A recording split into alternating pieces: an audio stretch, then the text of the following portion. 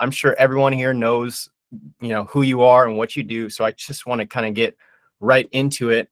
So I've compiled some questions that we've been getting. Pretty much the main one that we've been getting, the biggest one is, what kind of advice would you have for a new agent with, no sphere, or if they've exhausted their sphere? To absolutely not care about anything, to quit caring so much about stuff, and to only care about one thing, working as hard as you can for the next 10 years.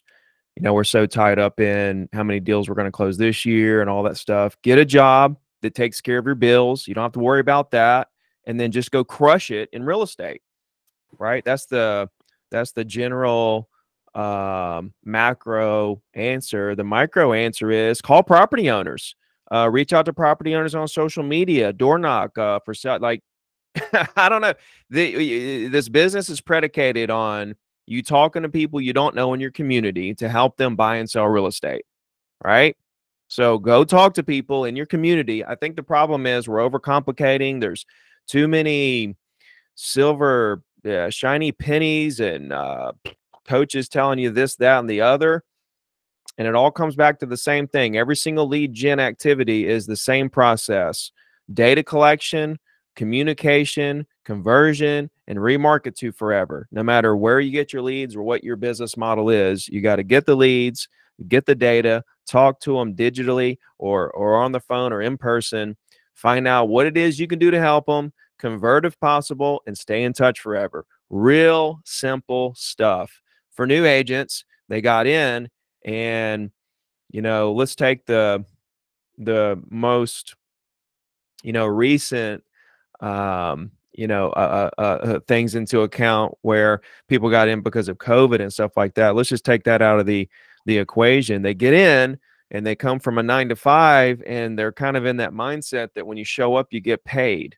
So they save up reserves, they quit their 9 to 5, they do real estate. They don't realize that you're not going to get paid over here. You're running your own business now. You're not working for someone else. It's a lot harder. And that's where a lot of agents, they end up quitting because they get into financial trouble. Go ahead and realize this could take you 6 to 12 to 18 to 36 months to get going. All right. You may lose some money for a little while. I don't know. But I'll tell you this, the winners, again, back to my original statement, don't care about any of that. They just go do, and their commitment is a few decades, whether they make it in the first couple of years or not. I mean, I made $1 million in the first 3 or 4 years and then lost everything, went bankrupt, and left the business for 2 years sleeping in my car. I didn't care. I wasn't going to quit. And so I think there's a big thing going on in the industry right now where agents are, the ones going back to their 9 to 5 because it's too tough. Some of those just weren't built to do real estate, and that's fine. Leave the industry, fine. But some of those agents have what it takes and to be great agents, and they need encouragement right now. And I think a lot of agents are discouraging those agents, saying, oh, you just get out of the business. You need to leave the business anyway. You thought this was going to be easy money and stuff. We kind of need to be the opposite.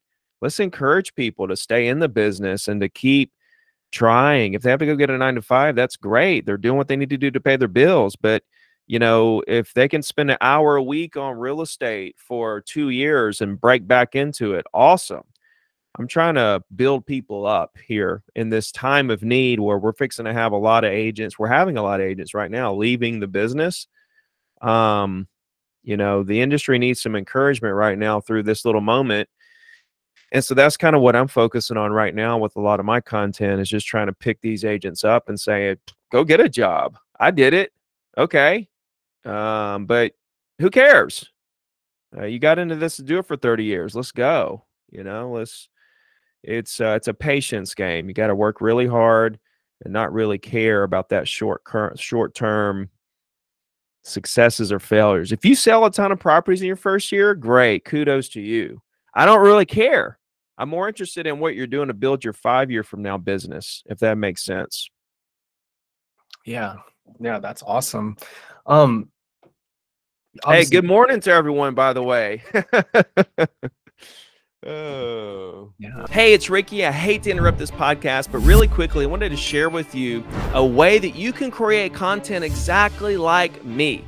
I'm posting so much content, so much quality content, and that content is helping me build multi-million-dollar businesses. If you're having trouble creating content, coming up with the ideas, filming, editing, all that stuff, I want to help you with every bit of it. All you have to do is go to wealthycreator.io/Ricky. So again, that's wealthycreator.io/Ricky to set a call up with my team today so that you can get started creating content exactly like me and turning those views into real clients. Now back to the show. You've built a huge brand. What would you recommend to continue to build their brand and social media too, and get to somewhere where you're at? No matter where you get your leads from, you got to talk to them, right?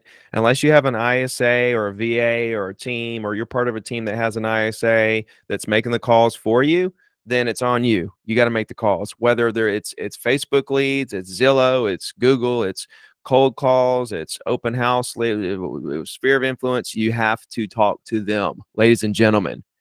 Therefore, you've got to treat phone calls as a job and actually structure it into your day where that is your job. So I don't care, again, where those leads come from. Got to talk to them. That should be done 9 to 12 every day, in my opinion. I'm just giving you my opinion. 9 to 12, you're on the phone, just absolutely back to back to back on a dialer, or just blowing through numbers. In the afternoon, do all your social media, your video, your SEO, your handwritten letters, all your marketing stuff. Appointments, listing appointments, showing property. That's just going to be random appointments whenever that gets set. Go get those deals done. But in the morning, you're making calls. Your goal should be at least 5 new friends in the market per day. The number one reason people choose an agent is because they had a friend in the business with a great reputation. If you make it a goal to create 5 new friends in the market every single day for the next 5 years, 250 working days a year, that's 6,000 people that you've made friends with that own property in the market. Or maybe they don't own property, but you should focus on property owners. You got 6,000 friends there. Hopefully you're doing a weekly email on the same day of the week that you customize to bring them value and let them get to know who you are, as well as how knowledgeable and professional and consistent and hardworking and dependable you are. That has kind of helped you build that brand with those property owners and scale your name with very little effort. Scalability and efficiency is the number one thing. So when you're at the bottom, you don't realize, you're trying to figure out what to do. It's going to take you years and even decades to really map out the most efficient activities that you can do, or you can get the most done in the least amount of time. I mean, and as you build this database and you've had these one-on-one conversations and you've built that brand, you're asking how to build brand. I'm telling you how to build brand. You make great first impressions with people, voice to voice, in person, communicating via social media, whatever it is. And you collect their data. You get a weekly email going on top of your social media and your phone calls, and it's to the moon. It's so simple. My dad was telling me, or he came and spoke at one of my workshops, and he said that he was telling the people at the workshop that he says, I listen. I used to not listen to Ricky. He's my son. Now I listen to Ricky. And he said, what he tells you is the truth. And what he says sounds so simple. And you just think, no, it couldn't be that. There's no way it's that simple. I'm here to tell you guys, it's really this simple. And every time I take a sip of Fresca, every single time I take a sip of Fresca, I get a new listing. So, ching ching, ching ching. Yeah, it's a lot of. Come on, Fred Smith. Come on, Next Key Real Estate. Let's see some smiles on this call. Let's get excited here. You guys are playing poker with me. I'm not going to the casino with you guys. What would you say the high value prospecting methods would be? And what would you maybe recommend? I don't know, because it's different for everyone. What you need to do is write down the top 20 lead gen activities and say, there's your hit list. Find the 2 that work best for you. I can't tell you what's going to work best for this agent or that agent. They got to figure that out on their own. But there's only 20 I mean, if you guys can come up with more than 20 lead gen activities, then let me know what they are, because after 20, you just kind of start renaming the same 20 and just a different variation of the same 20. There's not many to choose from. You got circle prospecting, expire for sell by owners, door knocking, open houses, social media, all the different social medias, all the online stuff, and Zillow and Opsity and realtor.com. You got handwritten letters, direct mail. I mean, we're starting to scrape bottom. There's not too many of them out there, guys. And here's the thing, you can't do all of them. So if you're still in that stage of your business where you don't know what your lead gen activities need to be, then that's your job right now, to test out the lead gen activities that are there, which is only a handful, and pick out the 2 that work best for you. How do we know which ones work best for us? Well, that create a high frequency of conversations with property owners in the market. If it's social media, great. If you figured out a niche on TikTok or YouTube, awesome. If you just want to be like me and say, oh, I don't want to do all that, I'll just call people. I'll just go ahead and collect their data for a penny and just call them instead, the exact people I want to do business with. I'm a very efficient guy. If I see something that's just a hack, a time hack, a production hack, then I'm going to do that. So when I see all the lead gen activities that can be done all come back to the same exact funnel, data collection, conversation, conversion, and remarketing, then I'm like, well, I'll skip all the activities that most people spend a lot of money, time, and energy on to get data. I'll just get the data for a penny and just go straight to the conversation today. That's me. So for me, it's geo leads, it's circle prospecting, and expireds. Oh no, we're calling people you don't know. Well, that's the whole. You guys understand that this is what your business is predicated on. Okay, talking to people you don't know to help them buy and sell real estate. I mean, that's the entire premise of this business. And you have to think, like, guys, we're in the service industry. A lot of you think that we're in sales. This is service. You're providing a service to the community. And you need to think of yourself as a service-oriented, almost volunteer worker doing community outreach, right? And by you not reaching out to people in your community to see what you can do to help them, they need your help. Right this second, they need your help. Closings are happening every single day in your market. But you're not reaching out to people to see if you can help them using their services. You're doing the entire community a disservice here.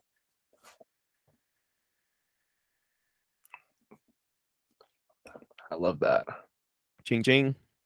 Ching ching. How do you deal with objections of like cold calling? Objections are just people telling you what they want to do. Yeah, what you guys say are objections or not objections. Like, give me an example. You call somebody, cold call them, and they say, where'd you get my number from? Oh, that's not an objection. That's them asking a question. I got it online. As I was saying, I'm calling to introduce myself. How are you doing? Nice to meet you. I'm Ricky. Right? I work for X Realty. I'm in X area, right here with you, right down the road from you. Right? Yeah, I don't want to take up too much of your time today, but house around the corner sold, or whatever you're calling about. That's just a question. Well, what other objections you guys got? Rick, what happened if someone said, listen, I've had about 6 or 7 of everybody calling me. So what you calling me for?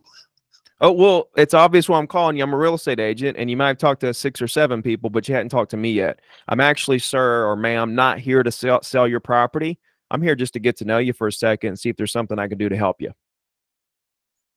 It's all about giving value. I'm turning it right around, Mike. I'm turning it right around, and I'm providing service. What can I do to help you? Not what you, the seller, can do to help me. You don't know me and I don't know you, but will you sell your house so I can make some money? That's what we sound like as an industry. What I'm saying is can we flip that around to, instead of what the prospect can do for us, what can we do for the prospect? Hey, I'm not here to sell your house today. I don't care if you even want to sell, by the way, Mr. Seller, Mrs. Seller. I just want to see if there's an opportunity that I can just have a conversation, get to know you for a sec, let you know who I am, what I do, and that I'm here to help. and I want to work with you later. I don't care what you want to do now. If you want to do something now, great. Let me help you. If you don't have an agent, I'd love to help. But if you don't, great. I'd love to help you later when you decide to do something. It's a service. We're not selling. We're servicing. Let's do one more. Objection. What you guys got? Another one that I hear quite a bit is, I'm interested in buying, but I'm scared of the rates. I heard they got crazy. Yeah, well, recently. wait till rates get better. Sounds like a good idea. See, I can't see your name because there, Kyle. Sounds like a good idea, Mr. Buyer, Mrs. Buyer. Yeah, rates are a little crazy. There's a lot of uncertainty. You want to just, if you want to do something now, let me know. I'm here to help. If you want to wait, do something later, let me know. Here to help. Got it? Here's the punchline, Kyle. Look in your MLS.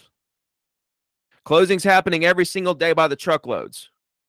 So if they don't want to do anything, that's fine. You know why? Because there's a truckload, a busload, a semi 18-wheeler load of people that are doing deals today. You can't get so fixated on one deal, one client. You can't get so emotionally attached to one deal, one prospect. You have to realize that it's okay if they don't buy or sell anything today. The objective is to create the relationship for now or later. You know, if they've decided they're not going to buy right now, we don't need to try to talk them into it, because we're going to lose them on the deal when they actually do a deal later. Because they're going to be like, Kyle tried to pressure me into doing something when I didn't want to. I like to understand. I'm not saying I'm not going to ask questions. Okay, the rates are a little crazy. Why does that concern you? If you're going to buy a house to live in it for 10 years, you know, and you can refinance later. But there again, guys, I don't want to push that narrative either, because here's the problem. With the 2-to-1 buy downs and these temporary buy downs, I feel like it is artificially holding prices up a little bit higher than they should be. Because a buyer is saying, oh, well, thank you, Mr. Buy Down. I like that payment, so I'm willing to pay this price. And later, possibly they aren't able to refinance. We don't know what prices are going to do. And so I feel like there's a little bit of artificial. I feel like prices are being held up just a little bit artificially because of that, especially in new construction, because 75% of builders are providing the 3-2-1 buy downs. And, you know, it seems like new construction prices have kind of found somewhat of a floor. I think it'll go down a little more. But now the difference in 2008 was to now you have to get approved for that end interest rate. So say interest rates are 6.5 and you get a 2-to-1 buy down, so now you're paying 4.5. You actually have to be approved for that 6.5. That's not like it was back in the day when I was, you know, gunslinging with the Wild Wild West, getting loans that I shouldn't have been able to get. You only had to get approved for the front end interest rate, right? So we're on such solid ground in terms of the market right now. It's not even funny.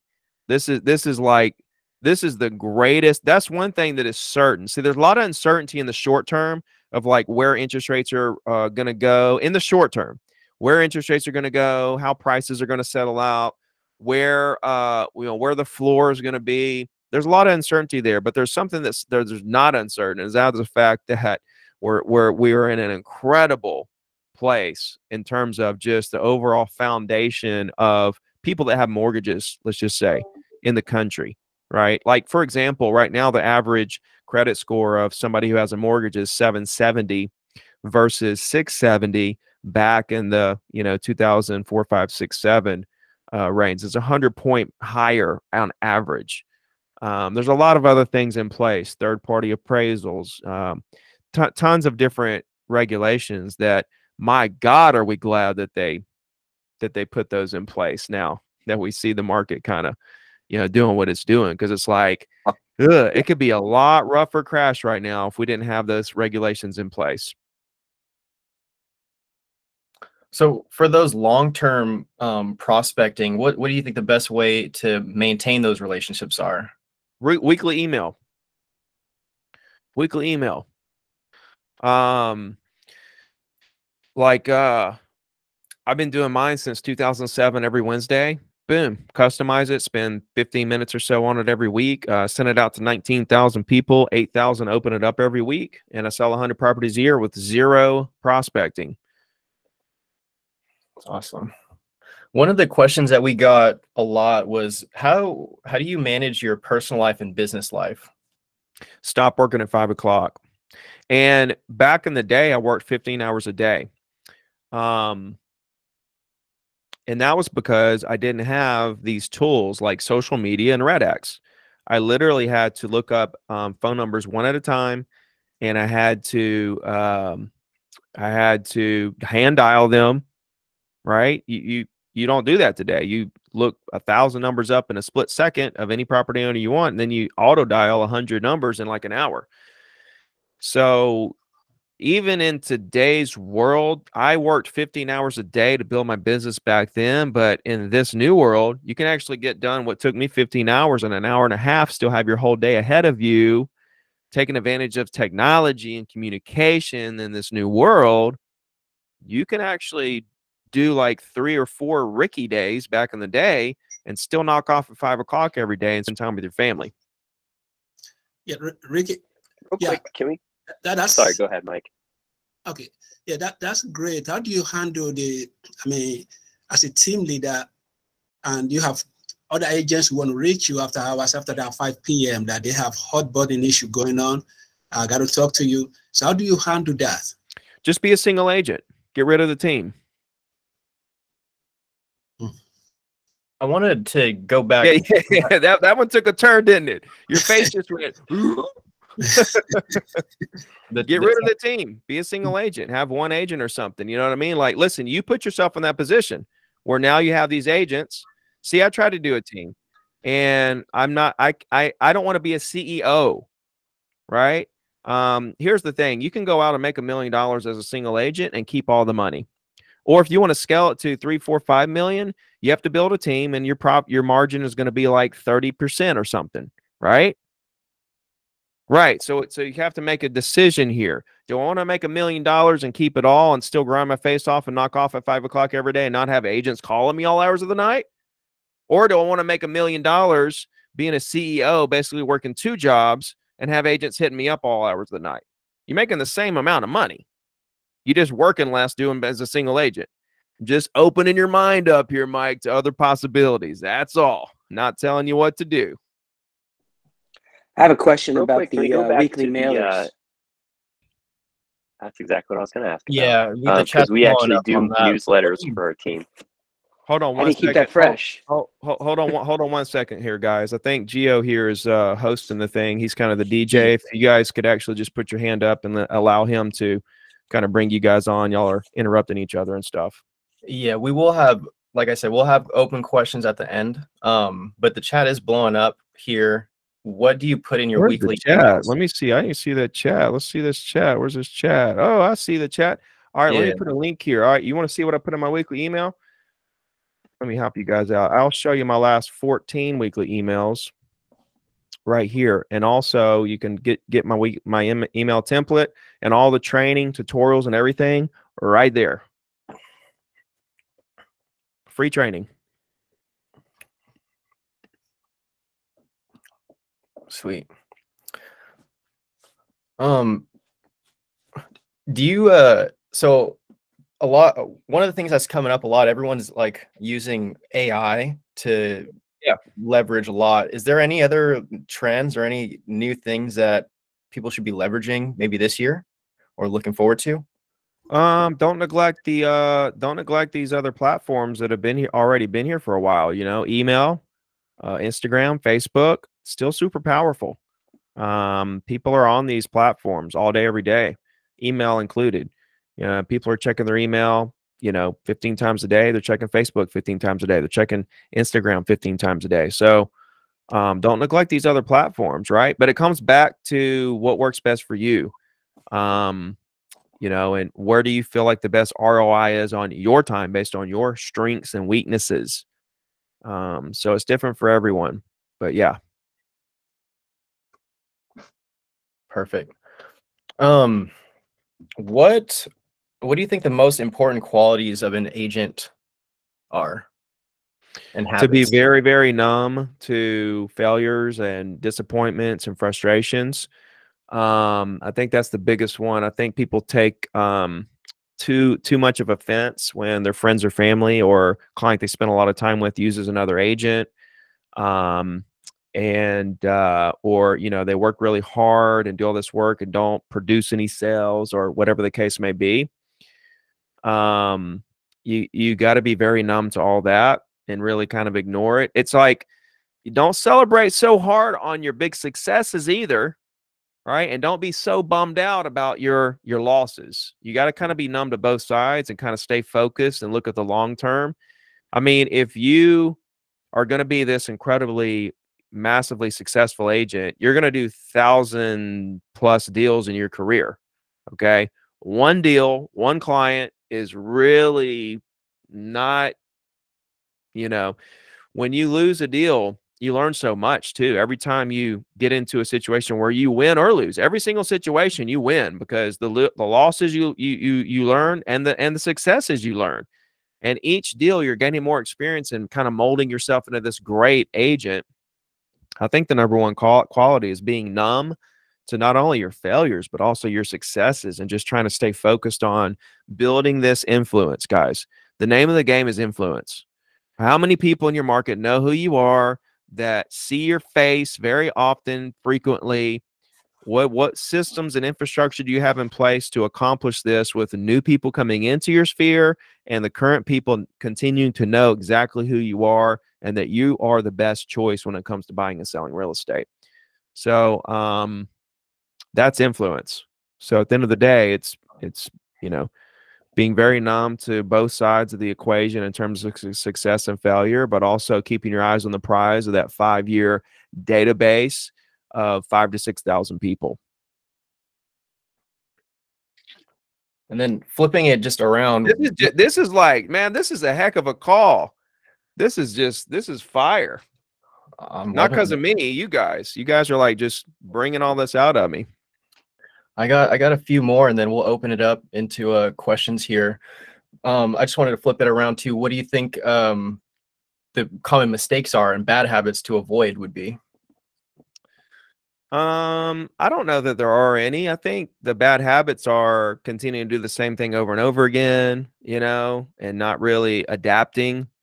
You know, the 4 keys to success is to believe 100% in what you're doing, have 100% confidence, to work harder than everybody, to adapt along the way, and to be patient. So if somebody is, you know, not successful or as successful as they want to be, I can have a 5 or 10 minute conversation with you and figure out which of these 4 you're missing, because it comes down to these 4: believing, working hard, adapting, and being patient. I had the first 3 forever. I was missing that patience part till about 2014, 15, and then I had to learn that. Now I'm pretty good on all 4 of them, always trying to improve, not 100% on all, well, yeah, that they're all a work in progress always, but normally there's something going on in those 4 areas for you. If in fact you, so coming back to your question, bad habits, you know, well, do you believe 100% in what you're doing? If not, that's a bad habit. Are you working hard? And a lot of reason why people don't work hard is because they don't want to commit to something they don't believe in. You know, they don't know if real estate is going to work, so they don't want to commit all this time and energy, and then think that they're wasting their time if it doesn't work. And oh God, I put all that time and energy in, so I'm just not going to really invest a lot of time and energy and work really hard because it might not work. Well, you're going to lose. You got to believe, you got to work hard 100%, and you have to adapt. You have to test, right? You have to go through that phase of testing to see what works best for you, and then start to kind of implement the building blocks of your specific customized business. Like for me, making calls between 9 and 12 is my thing. That's not everybody's thing. A lot of people like to make calls from 1 to 3. A lot of people make calls after hours, like, you know, 3 to 6. You know, and that's what they like to do. Great. So you have to figure out what works best for you, and you have to do it as quickly as possible, right? That's some fire, guys. I hope you guys are listening. This is amazing stuff. How do you set goals and track your goals? I don't pay attention too close to them. You know, I never know what I'm going to end up, what the results are going to be. You know, I used to, like, my big goal was to make $1 million a year. So, you know, once I hit that, you know, but it took me so long. It took me 17 years, I believe, getting into real estate before I hit that.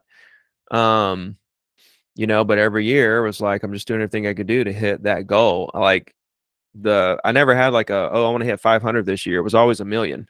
It was 1 million, 1 million, 1 million, 1 million. And that's something that just didn't happen for so long. So not a big goal guy, because I don't really care about that. When I wake up January 1st, here's the thing, guys. When I wake up January 1st, I don't say, I'm going to go sell 100 properties this year. I wake up and say, I'm going to put forth as much effort as possible this year.